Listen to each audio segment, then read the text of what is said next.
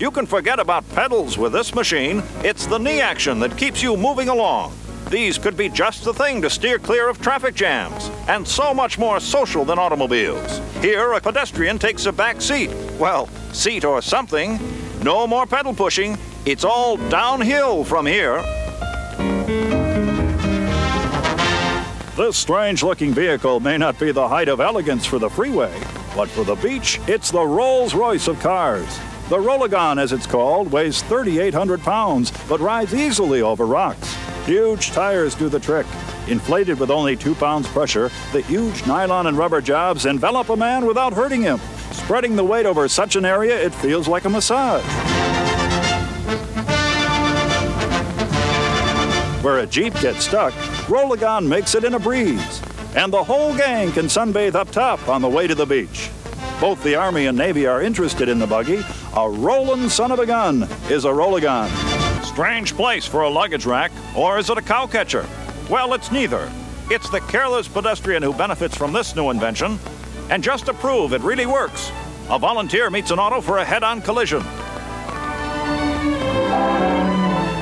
Well, looks like he's still in one piece, but it's, hey, Buster, once is enough.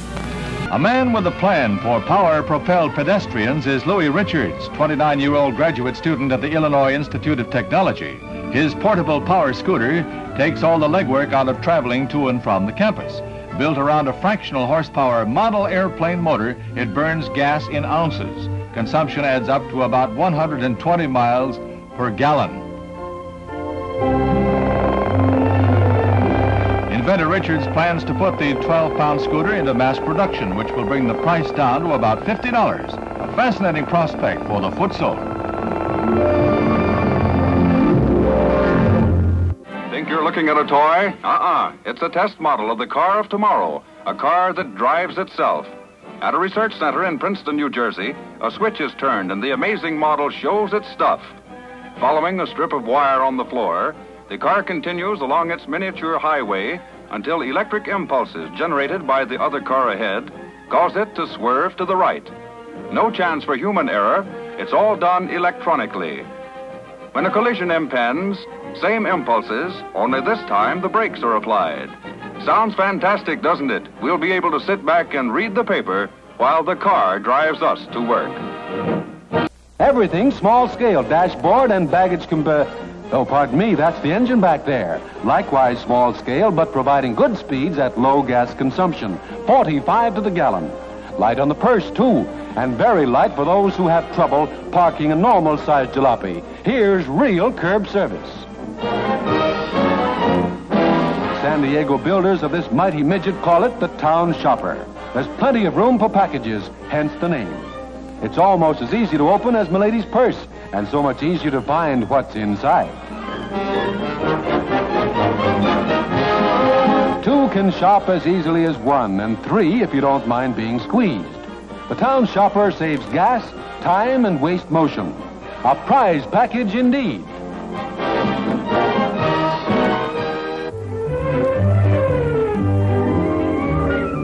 Step in and let's go boating. What we have here may appear to be conventional automobiles, but the German inventor has built-in standard equipment that allows the cars to take to the river and lake like a duck takes to you-know-what. Many prototypes of amphibious cars have been built through the years, but this is the first one to go into actual production. Already, said the manufacturers, thousands of the craft have been ordered, but so far only 7 a day can be produced until new facilities are ready. The car, or the boat, is economical, too. 32 miles to a gallon on land, a gallon and a half an hour on water. Where do you get your license? From the Motor Vehicle Bureau or the Coast Guard? The price of gasoline may be going up, up, up, but here's an inventor who's got plenty of wind in his sails. It's a Thomas Electric Windmobile. This buggy is a breeze to drive, just the same as a car. Oh, except for cranking up the fan, of course. It's still got a few problems. Kind of hard to see where you're going. But who knows? It could take off. Shades of Jules Verne. It looks like a traveling gas mask, but it's only the height of streamlining, or something. George Wycliffe, the inventor, was tired of getting a soaking on his way to work each day in rainy England. So, he came up with this rainproof bike. Once inside the canvas-covered contraption, it's plain sailing. It may look strange, but who cares? Obviously not George.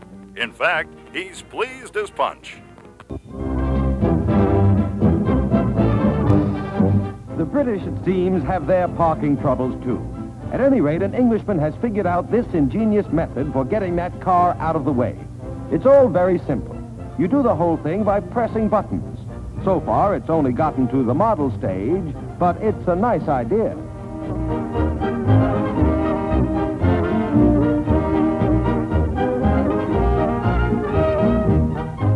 In the U.S., whose problem is a little more pressing, the same general idea is in actual operation. The car elevator can really handle cars, but quickly, as you'll see right now. No traffic congestion here, and it's a whole lot better than getting a ticket. For the guy who likes gadgets, here's the ultimate. A station wagon with everything you could want for camping or life on the road, including lifeboat, all built in and automatic. Behind the tailgate, a complete kitchen. While Dad is out boating, Mom gets the meal ready in case he doesn't bring back any fish. She's got a refrigerator. And, of course, a stove. Naturally, the kitchen sink. This buggy really has everything, including a canopy to shelter the cook from the sun or rain. All controlled by push buttons, including the canopied family size and fully automatic tent on the roof. Alas, if those push buttons have you starry-eyed, this is one model not for sale.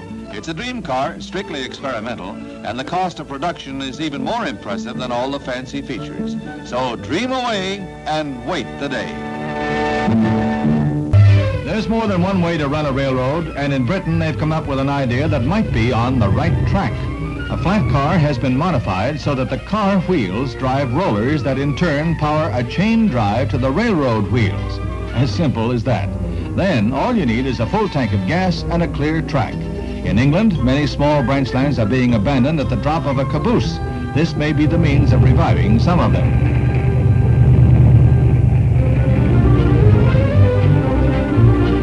After giving this some thought, we were just wondering, suppose you get a flat.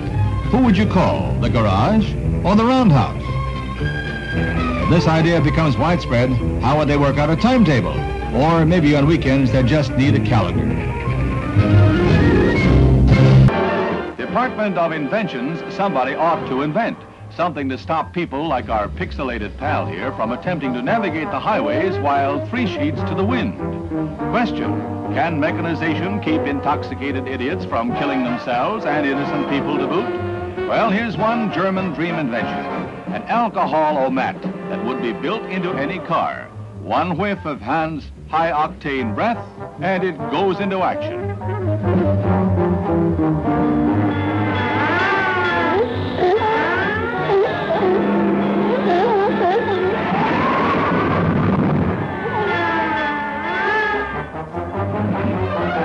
Ach, du lieber, maybe I should walk already instead. It's better for the health, no? Jawohl. Now, here's something new. George Mershon makes furnace grates for a living, but if this takes off, he'll be making millions instead. It's a coal-powered automobile. Fill her up.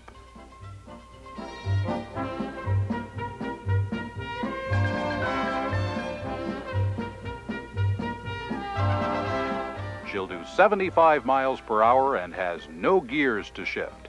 This baby really cooks. Thought you could get away with it, huh? Well, here's a gadget that may give the police the edge and you a ticket. It's a new invention being demonstrated by J.W. Thompson in Portland, Oregon.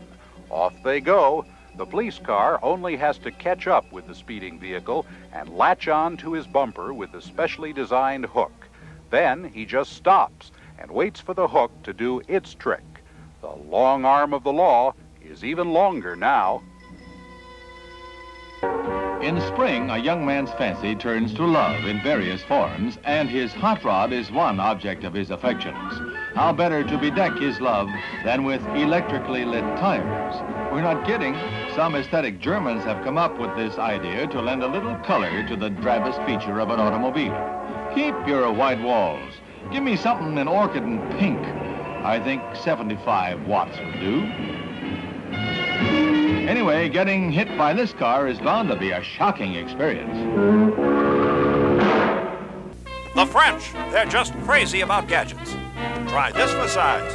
It's an expandable house. This tricky little two-seater passing its tests with flying colors in the sky over Danbury, Connecticut is called the Airphibian. It's an airborne automobile, a new approach to the old problems of traffic hazards and getting somewhere in a hurry. The propeller comes off in a jiffy. Just a few turns is all it takes for the inventor of the novel craft. The Airphibian was designed and built by a company headed by Robert Fulton, an air-age descendant of the steamboat inventor. There are 2 locks to disconnect, and the wing assembly is detached. It's easy to operate, easy to fly, and on the road it does an easy 45 miles per hour. It may not be long before the Airphibian is a common sight around local airports.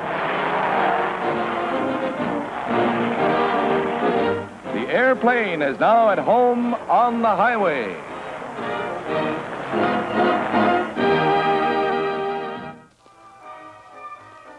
This is a convertible, but not the kind you think. Leland Bryan has fashioned himself a car. At least it's a car when it's on the ground, and it goes spinning along the highway with a pusher airplane propeller doing the pushing at speeds up to 50 miles an hour. But when he gets to an airport, it's a different story. That car you saw scooting along the road begins to sprout wings with the aid of Bryan's brother. The wings, which have been folded along the sides, are attached, and the convertible is ready for the wild blue yonder. With a 40 horsepower motor, it takes to the air. Not bad for $300. No bumper-to-bumper traffic for him.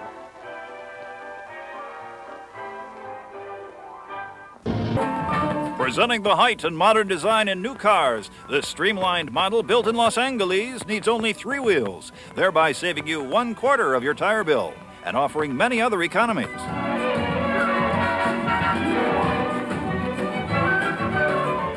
Fill up the tank and get 40 miles to the gallon. Tires are $5 each, and detachable fenders only $4. With an overall length of 14 feet, this novel motor car turns in a 13-foot circle. Plexiglass windshields and airplane-like steel tubing are other features. Her 58 horsepower 4-cylinder motor provides a cruising speed of 65 miles an hour and a top speed of 100. Pretty snazzy for weaving through that heavy post-war traffic.